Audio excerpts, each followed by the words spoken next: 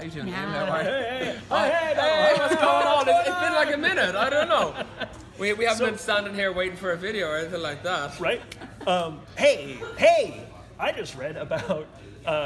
So last year, the 13-year-old Mizunara cask was in Whiskey Advocate's top 20. Yeah, it was. Which is a big deal for you guys. That was a good night. Yeah. I'll bet. I agree with that. For people who don't know, what is Mizunara and why should they care? Okay, brilliant. I love that. So we've been down this sort of rabbit hole trying to make remarkably different Irish whiskies and looking historically at different styles like single grain whiskey, which is our double barrel, looking at these like single malts and looking at different drinking cultures with that porter cask aging. And it sort of led us to increasingly look at different breeds of oak around the world.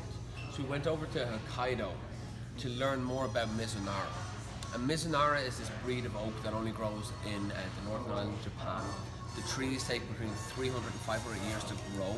The wood itself is extremely soft, extremely porous, prone to leaking, prone to cracking, high percentage of vanillins, high percentage of moisture. I can geek on forever, but you can actually indent the wood with your fingernail. That's how soft it is, and no one should ever make a cask from it, ever. It's nearly impossible to. So it's a weird quirk in time that after the Second World War, the Japanese whiskey industry, they couldn't get this breed of oak.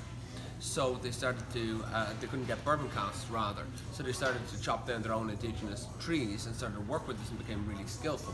But they have like a word, they call it like, almost like they say it's a Kara influence is what the Japanese wood, what that actually influences on the whiskey. So it's like this bright mango and pineapple and sort of coconut and almond and these really sort of intense and unique flavors. And we really wanted to put a stamp, that type of stamp on the historic style, which is the Irish single malt, which is originally what Irish whiskey was known for. So that's really what we wanted to do. Okay. Does that make any sense at all? Yeah, it makes perfect sense.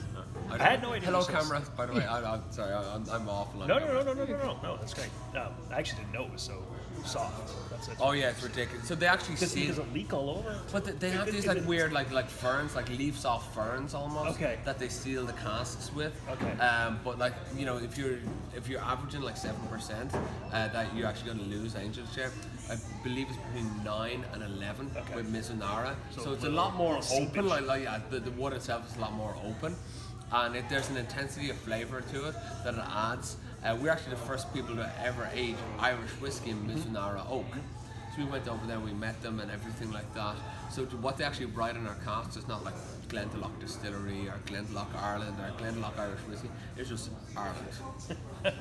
so what we write on this, even though we say it in English, we say Mizunara, just in like the Japanese calligraphy on the front. And you think it's going to be like this big, big impactful statement. Just Mizunara.